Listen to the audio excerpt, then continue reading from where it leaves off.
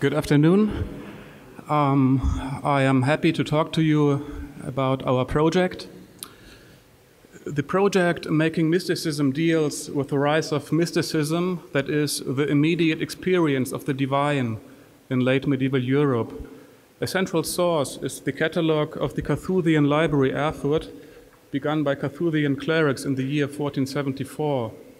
As a library catalogue, it is not only a register of books, but also reveals ways of writing, ways of thinking, and an order of knowledge. Additionally, it contains treatises on how to read and experience spiritual texts. From a technical perspective, our task is to make this catalogue and related material accessible and, to some extent, virtually reconstruct and reunify the lost library of the Erfurt Carthusians. What we did so far is this. Firstly, we scanned the mentioned catalogue and other related material. Secondly, to make hundreds of scans accessible via IIIF, we are working on a simple IIIF manifest generator written in Python. I know little about how other institutions create their manifests. This part of the IIIF workflow somehow feels a bit arcane. So I created a slide to show how we do it. We just started out and came up with this simple solution. The basic idea is to create static manifest files based on configuration and metadata files with one command. These can be easily recreated when changes are necessary. So after we had lent the book from the bishopric and had scanned it, this was the first problem to be solved to get started. Here we can, for example, compare now the catalogue's facsimiles with the print edition from 1928 using Mirador. Thirdly, we are working on a TEI XML representation of the catalogue's content. A main interest here is its historical genesis. Here we have a HTML text view where we can choose between the first draft of the text from 1474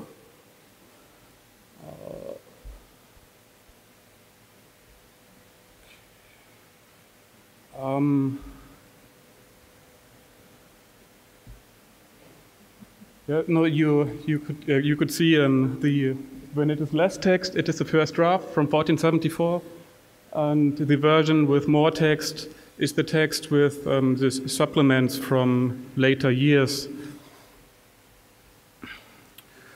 We would like to set up a similar time journey option for IIIF canvas views. This might be implemented as image layers stacked over each other with selectable degrees of opacity or transparency. The physical material can be pretty complex with different layers of visible and hidden text. For example, it might happen that on the first draft from the early years there was paper glued on and there was more text written on the glued on notes. But if you hold a strong light behind the page, you can read the layer that was glued over. There might be text scratched away. To put these pieces together, we are currently experimenting with the Diva.js IIIF image viewer. We like this particular viewer because of its adaptability and expandability. We wrote a few plugins for Diva.js and created a basic test interface around it to combine different sorts of content. We are still at an early stage, so everything looks pretty raw.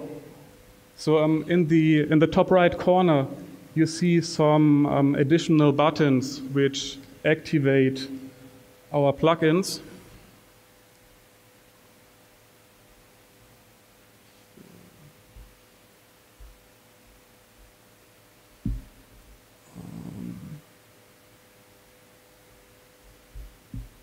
So I'm just trying to start the video now. Okay, it's going. So On the left side, there are IIIF images, and on the right side, some corresponding HTML text is loaded, piggyback. And the IIIF images and the HTML text are still different entities. So we can have different views of the text. We can arrange the content in columns or in rows, and the row view is good to read the long lines of text.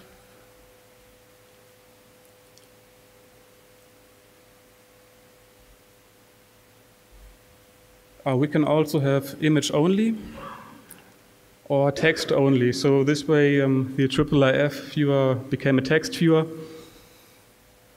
The important thing for us is that we needed to do very little coding, because the viewer already gives us the framework in which we can just attach our HTML code to the IIIF canvases. The difficult thing is to accommodate these large folios and amounts of text on a small screen, because the folios are huge, and yeah, that's a challenge.